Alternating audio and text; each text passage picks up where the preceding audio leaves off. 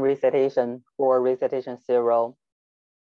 It is very important to be able to debug your code, especially for the part 2s of this course. The debugging process normally would take the most of the time of your part 2's code development.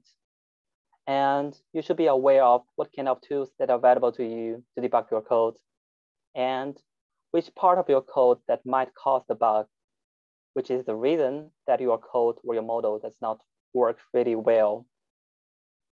So for the part 1 of this recitation, we are going to talk about tools or ways that make your code be able to run.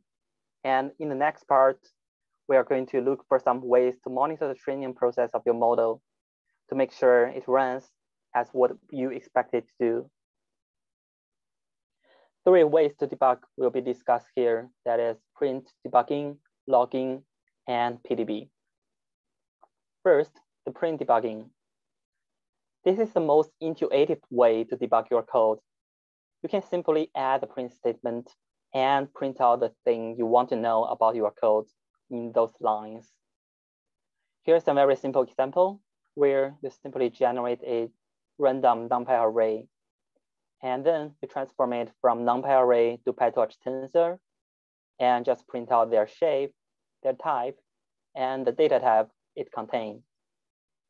Let's run the code. You can see the shape of the NumPy array is transformed from NumPy ND array to PyTorch tensor, and the data it contains is float 64 or torch float 64. It is very common to make sure that the data type it contains, that is data type here. The data type it contains is float instead of integer, which may cause great bug in your code. Here's another simple example. You generated a NumPy vector with random length, and then use another NumPy vector to accumulate values in the generated vector. We printed out each iteration to know the code is working as what we expect it to do. You can see that in each iteration, the values are accumulated.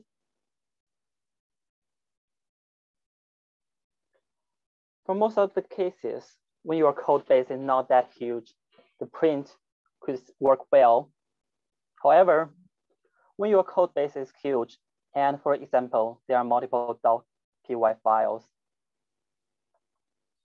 just like what you might see in the GitHub for most of the projects, you may find that keep using print statements is a bit messy because you need to delete lines or comment it out every time when you want to make a change for the printed out thing.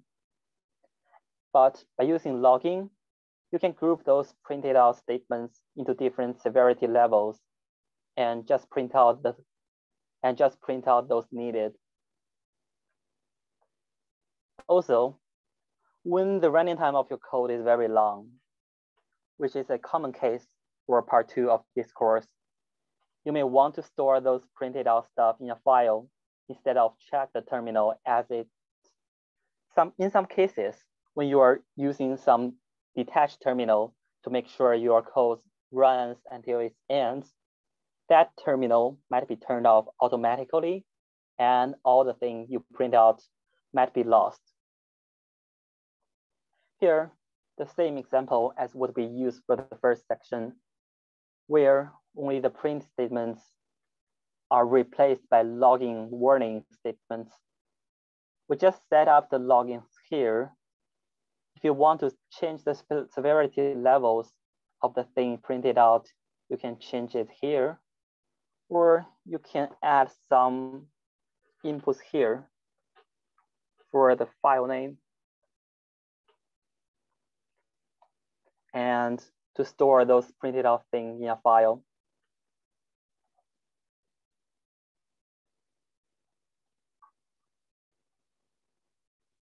You can see the running of the codes here. There's another article written by previous TA of this course. It's posted here. If you are interested for the logging in more detail, you can check it here.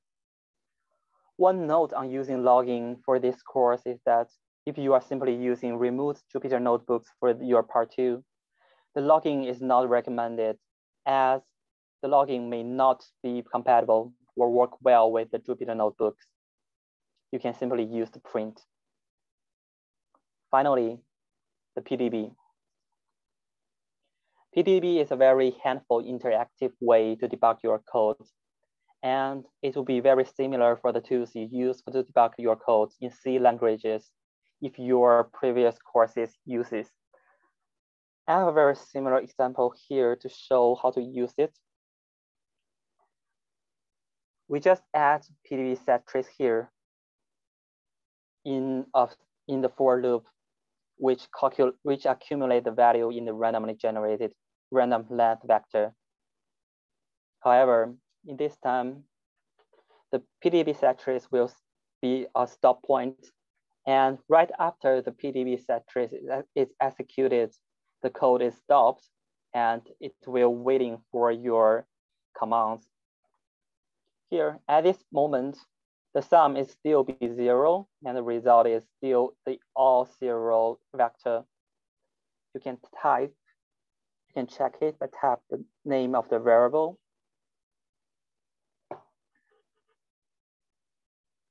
Just like what you do with the C language debugger. You can enter N, which is the short for next command, to run one more line. At this time, the sum will have some values here, and the result is still be a all 0 vector, as you can see here. If you don't want to execute your code line by line, you can use C or continue. That will make your code run until the next PDB set trace, which is the next stop point of your code. You can see here. You can print out the I. At this moment, it should be 1. And both sum and result have some values after the first iteration. For more commands that you can use with PDB, you can check it by typing help. You can see the command list. You can see there are a lot of things like exit, return, or quit that you might have been used with your C language debuggers. And if you want to know what the command used for, you can type help plus that command like next or help in